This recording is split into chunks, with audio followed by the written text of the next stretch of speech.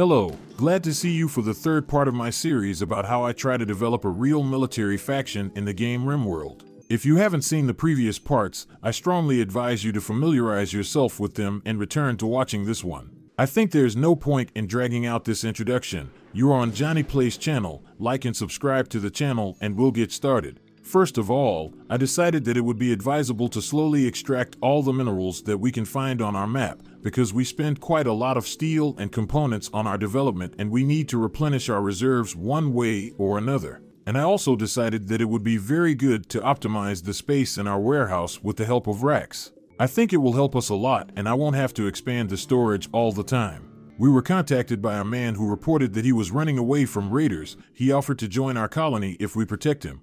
I did not refuse this, because our new colonist turned out to be a good builder and miner. His pursuers did not wait long and landed on the edge of our map in the number of 13 people. I was not very scared because I am confident in the strength of my defenders. And I was not mistaken, the first raider fell from a well-hit shot without reaching us. After that his friends began to approach. They by the way brought with them war boars, which were also not a threat to us. After the second raider was knocked down, one of the enemies used a ballistic dome that protected the enemies from the hail of our bullets, and when the third raider was neutralized, all the others began to run away, hiding behind this dome, because of which my colonists simply could not get any one of them. One of the overthrown raiders was taken prisoner because he had very good abilities in shooting, crafting, medicine, communication, and science. In my opinion, he is an almost ideal colonist who had no bad traits at all. Unfortunately, our prisoner decided to escape from our prison, but at that time one of my colonists was nearby and was able to stop him with a good shot from a shotgun. Fortunately, the wound was not fatal and we returned the prisoner to his cage.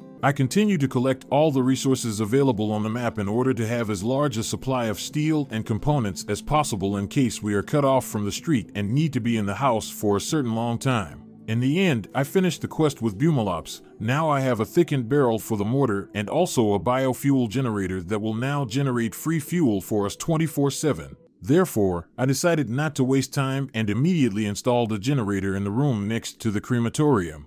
After that, I started building kill boxes and walls in order to more effectively defend our base. I decided that we would enter it at an angle and also set up a line of embrasures behind which our turrets and defenders would be located. And I also decided that it was time to put a high-tech research table in order to be able to research more advanced weapons, and it was at this time that our prisoner agreed to become part of our colony. I hope he will cope with the duties that we have assigned to him. I agreed to give shelter to the residents of the friendly faction for 19 days. For completing this task, I will receive shells for the mortar, as well as 338 units of plasteel. You may ask why I get so many resources. The whole point is that a cluster of mechanoids will land on my map with which I will need to do something, and if we take into account that we are playing with combat extended, then the difficulty will increase many times due to the lethality of any mechanoid shots in the direction of my colonists, and my colonists are far from will always be able to at least break through the heavy armor of metal monsters.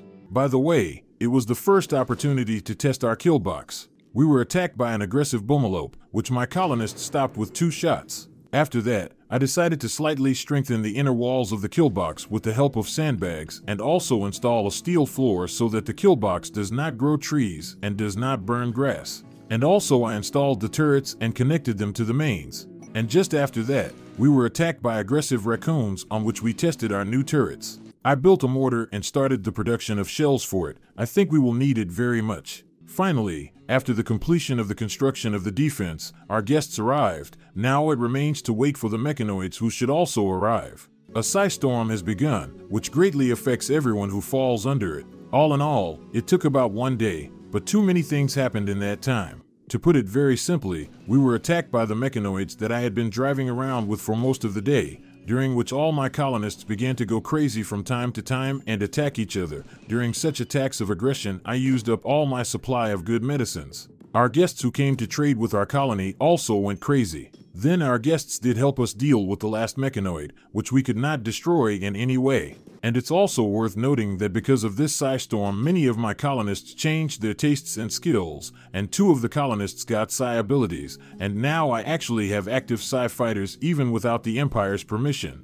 In the end, the storm ended and we were left to sort out all the problems it forced us to face. The main problem was that now our supply of medicines was exhausted, and all my colonists were wounded and in a bad mood due to the pain of their injuries.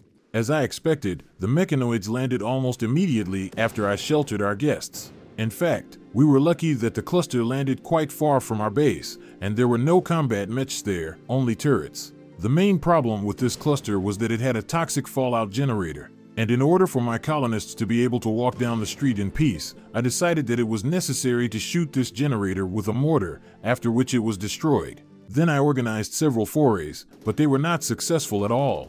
After that, I shelled the cluster with a mortar for several days in order to destroy most of the turrets, and in the end I decided to craft a heavy machine gun, and from a long distance, where even the mechanoid turrets could not reach, I conducted continuous fire for several hours, after which the cluster was finally destroyed.